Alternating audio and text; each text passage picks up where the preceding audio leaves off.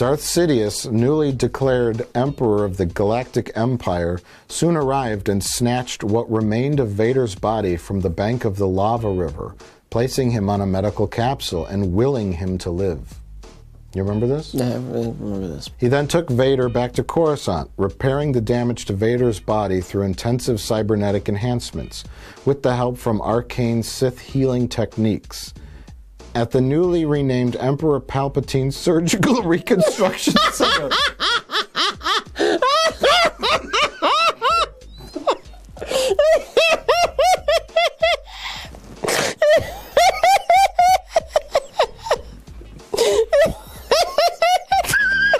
Emperor Palpatine Surgical Reconstruction Center. That's because it's the first thing you're going to do when you take over. There's a hospital after me. Then we'll get to Lord Vader.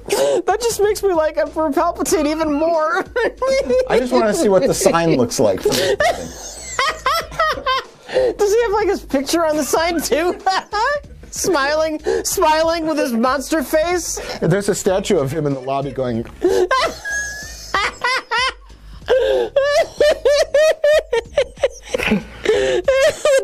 with two adoring children looking up at it.